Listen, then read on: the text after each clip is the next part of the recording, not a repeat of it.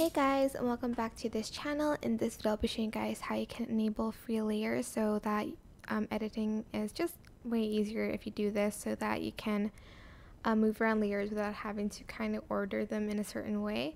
So if I added these layers, as you can see, this will always be, the one on the very top will always be at the very top of the videos, and I don't have to like order layers because I turned on free layer. So I already have that enabled, but if you haven't, you're just going to go to like a project, for instance like this one, and then I'm going to select modify. As you can see, the free layer is turned off. Go to modify and then enable free layer, turn on free layer to modify the relationship between tracks by changing the track position. Just enable it. It cannot be turned off, but you're just going to press save so that you can just like move this around, and whichever like video is on top, it will stay on top of it like that. So you don't have to like order the layers.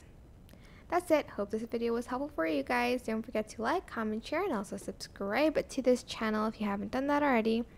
If you have any questions, just leave it in the comment section down below, and I will try my best to answer them all for you guys. And if you found this video helpful, please click the thanks button above the description box down below. Thank you so much for watching. Bye!